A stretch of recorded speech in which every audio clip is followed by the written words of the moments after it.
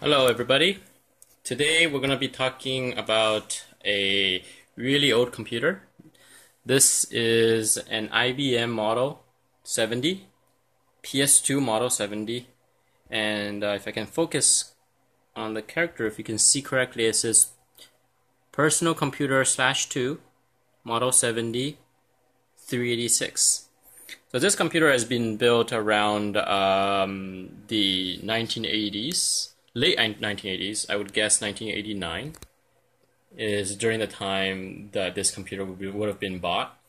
And really, this is a 386DX computer, which means that it's one of the more powerful computers that you can buy during that time. 486 didn't really come out mainstream yet, just came out, and so 386DX processors were really top of the line processors, and many actually had Essex, which didn't have the math coprocessor, but this one does. Now, as you can see in the front, there is a single drive. This is a 3.5-inch floppy drive. What's interesting is that the PS2 line really had a lot of proprietary IBM proprietary formats. However, a number of proprietary formats became standard. So when PS2 line first came out, they came out with this 1.44 megabyte capacity 3.5-inch floppy drive. This actually later, as you would know, became the de facto floppy drive of the 90s, where everybody uses the 3.5-inch floppy drives for all the PCs in the 90s. So really, this set the standard for that. And back in the day, this was considered proprietary. All right, and there were a couple of other things that also became standard when it was considered proprietary when it first rolled out. And I'll show you those later. Okay, so there's also an empty drive bay. This one doesn't have another floppy drive. You can have a dual floppy setup. In this case, it does have a hard drive, but you can also have two floppy drives as well. The power switch is those really old switches. It's very loud.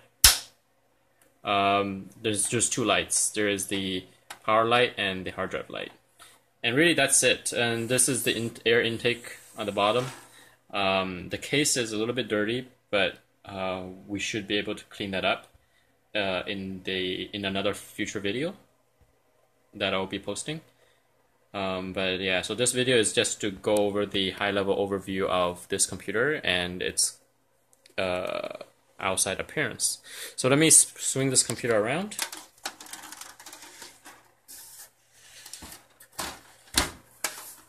Okay.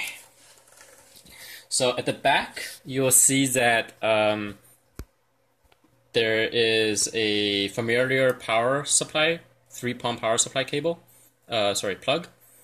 And now down here, you'll see that it has two of these what we call PS2 now, type plugs.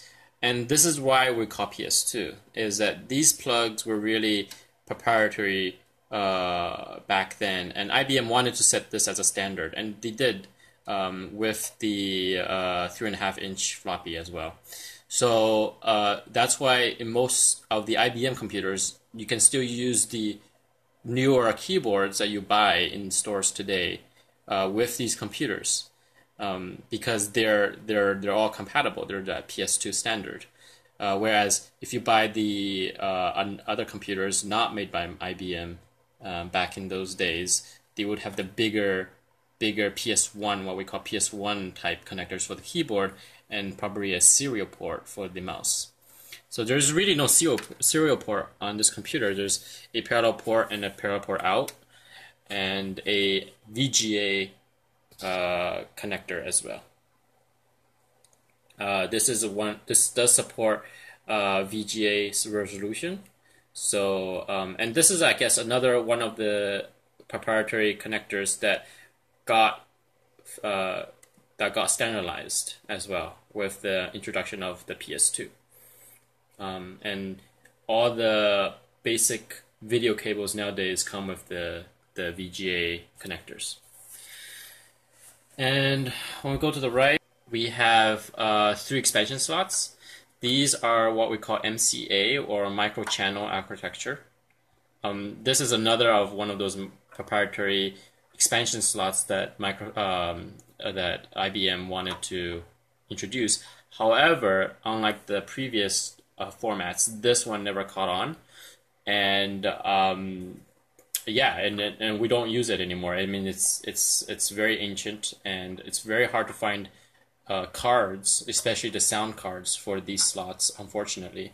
But these never caught on, and we now have ISAs and PCI, and obviously PCI Express. But back in the day, it was ISA that was competing against this, and also there's another ISA expansion called VLB that was a little bit more popular than the micro-channel architecture.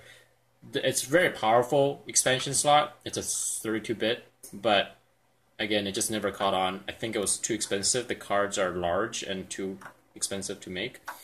So that's that, and really the rest of the computer is fairly comparable to even to the mid 2000s computer, as you see, except for the USB ports at the back. So yeah, so this is again the Model 7D from IBM.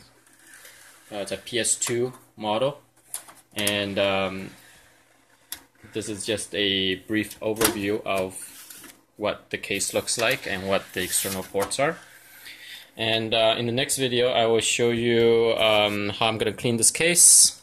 I'm going to take all the components apart and hopefully put them back together and boot it up, and we can see what we can do with this computer. Thanks for watching.